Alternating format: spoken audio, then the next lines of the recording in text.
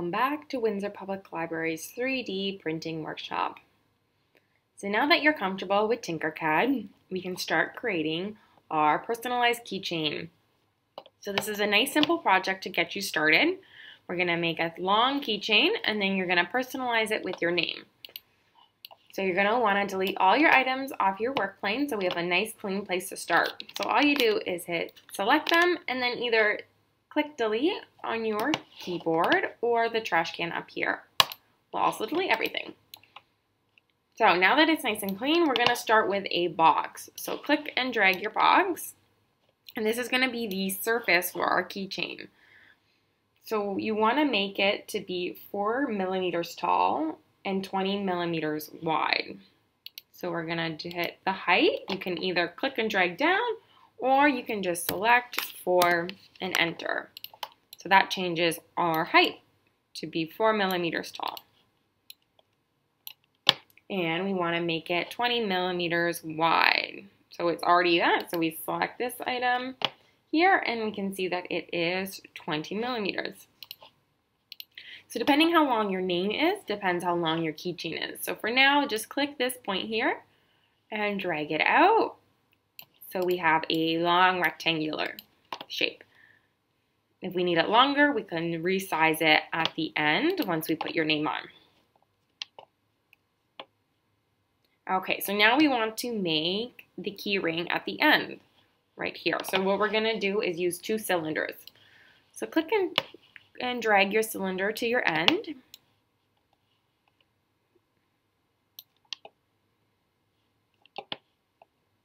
And we're going to want it to be the same height as the rectangle. So click and hit 4 again, or you can just drag it down and have the correct height.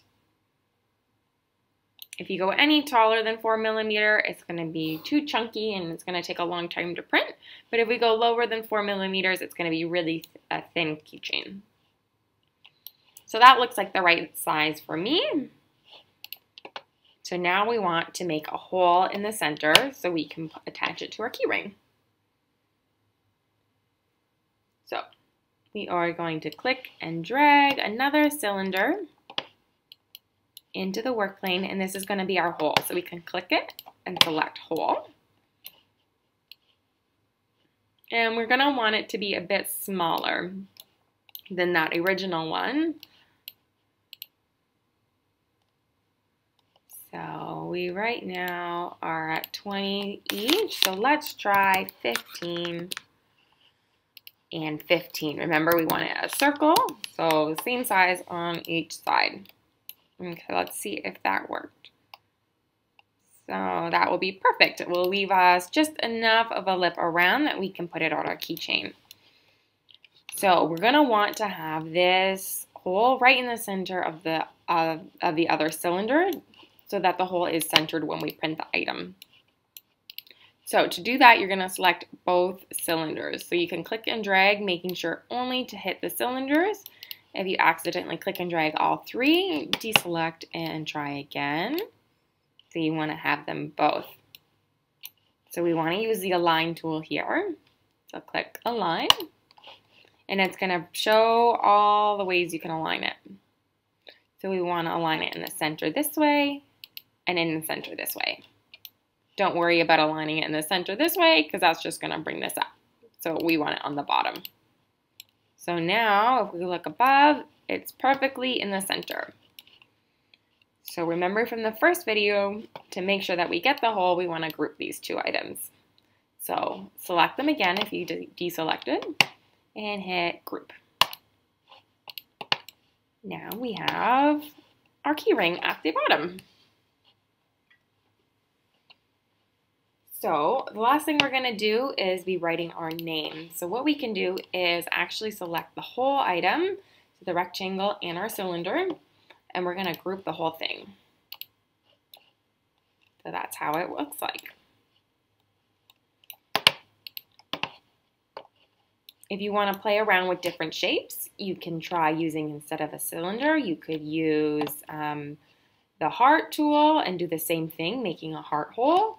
Or you could use a star and doing the same thing and putting a hole in the center. Any shape will work. but this is just your basic cylinder. Okay, so now we have the base of our keychain done. So we just want to put our name. So if we scroll on the right side, you're going to see the text icon. So we can click and drag it onto our key ring. I'm just going to zoom out a little bit so we can see it a little better. There we go. So once you select the text over here, you're going to be able to write your name. So I'm going to just put Windsor. I'm going to make it a different color just so it's easier to see. But when you print it, it's going to be all just one color. Okay, so now it looks like our name is way too big for the keychain. So we're going to want to resize it.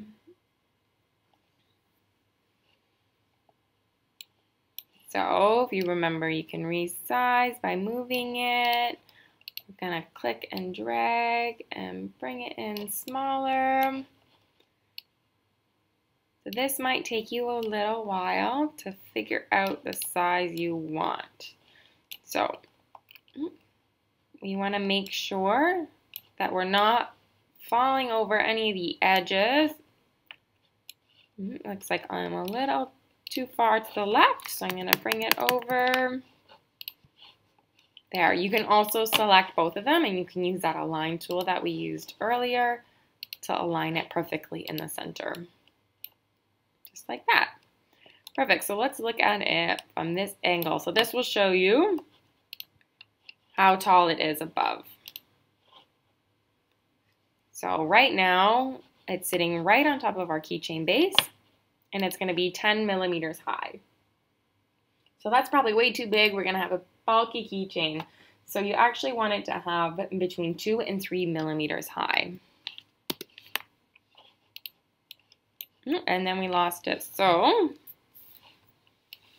let's click. Here it is again. And we want to raise it back up so that we can see the indent. So here it is. So just using this, we can raise and lower. And we want to make sure it's just right above. So see, there's a gap here. So we're going to pull it down a little bit until it's flush. And let's double check. It's 3 millimeters high. You can see that here. Make sure not to go too much more over 3 or you're going to have a really bulky keychain. Now let's zoom back out. I'm going to realign. And now I have my personalized keychain. Once again, I'm going to group it so that we don't accidentally move our name. And we'll see it. And remember, you can always select and ungroup it if you want to change it.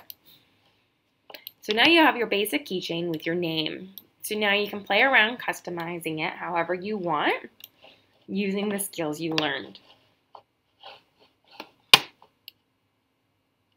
So you can add decorations on the end. You can click and drag different shapes. You could do a cylinder at the end and make a decoration by repeating them.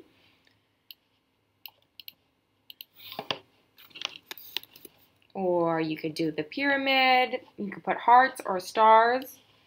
Just click and drag and resizing it. And again, just like the name, making sure it's not raised too far above that 3 millimeters.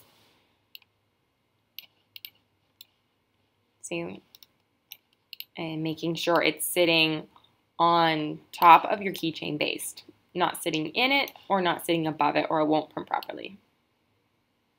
So that I'm going to put it as 2 millimeters, so it's going to be just a little lower than that one.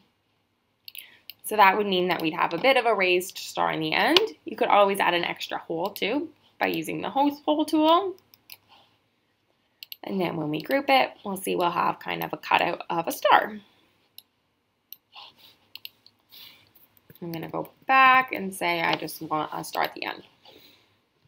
So play around with that using different shapes and sizes and customizing it however you want. And always make sure when you're done, select all your items and hit group. If you don't group your items when you're all done, your keychain will not print correctly. So have fun learning how to do this. It should be quite simple and you can personalize it however you want. Once the program is finished, we will be printing your keychains and you can pick them up. We'll contact you.